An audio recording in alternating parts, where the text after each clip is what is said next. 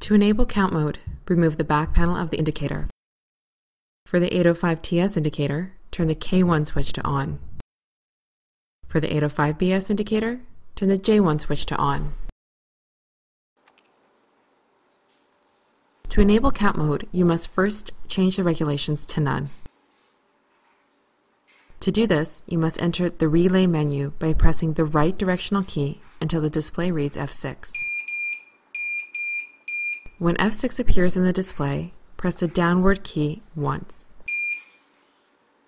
When F6.1 appears in the display, press the downward key once. To change the regulations to none, select 3 by using the right directional key and then press save.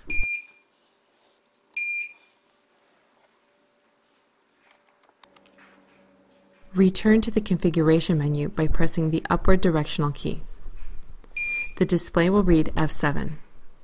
Press the left directional key twice until the display reads F5. When F5 appears in the display, press the downward key once. When F5.1 appears in the display, press the downward key once. Select 2 for count mode using the right directional key and then press save.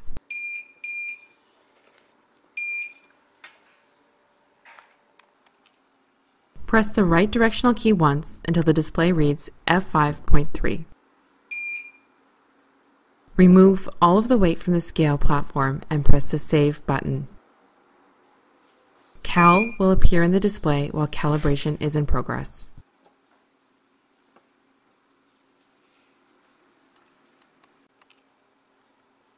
When calibration has completed, F5.4 will appear in the display. Press the downward directional key. Specify the sampling quantity by using the right and left directional keys. Sample units must be in quantities of 10, 20, 30, 50, 100, 200, 300, 500, or 1000. For this example, we will be using 10 units. Once you have entered the sampling quantity, press the Save button.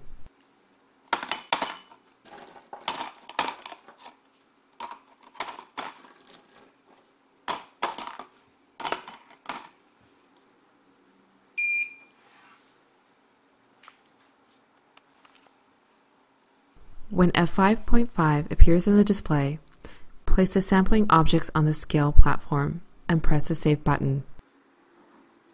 Cal will appear in the display when the indicator is processing the average weight setting. After calibration, the number of sample objects will appear in the display.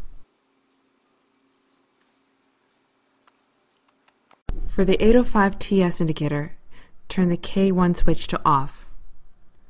For the 805BS indicator, turn the J1 switch to off.